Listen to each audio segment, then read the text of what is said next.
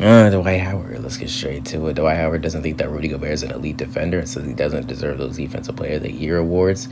Basically, Dwight was actually letting him down pretty nicely. He said he didn't want to tear down any players or nothing like that. Basically, he was just saying that Rudy Gobert is a good team defender, not an individual defender.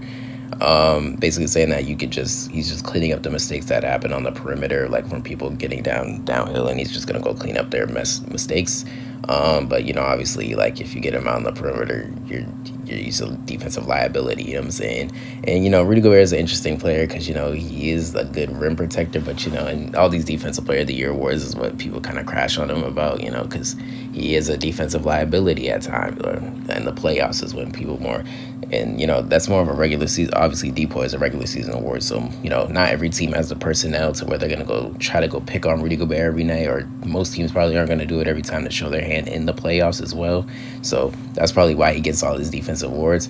I will say that defenders also do play more aggressive when they got Rudy Gobert behind them because they know he can go clean it up and block every single shot. And also in Utah, they weren't really good at good defenders. You know what I'm saying? As well. So I mean, I guess that's where he could get a DPOY off that just because they weren't. It was just like Royce O'Neal. I feel like it's just the best defender in my opinion. From what I remember, they weren't like crazy defenders on that team. You know what I'm saying? It was just Rudy Gobert cleaning everything up. So I get that. I get from both sides. I see Rudy Gobert's perspective. I'm cleaning up every shot. I'm affecting the rim. People aren't gonna go or try to.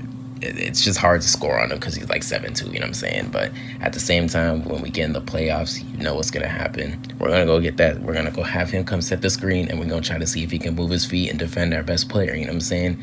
And I get it. I do get it. He's definitely improved on, sliding his feet, but he'll never get there, you know what I'm saying? It's just never, it's like Rudy Gobert working on his offensive game. He's just never going to get there. And I am a D1 Rudy Gobert. I don't even say D1. I'm a day one Rudy Gobert either. I've always said he wasn't that good, you know what I'm saying? Right when he got that contract for it was from Utah when it was 130 some mil, 140 mil or something like that. I was hated from the jump, you know what I'm saying? Now everybody has caught on, you know what I'm saying?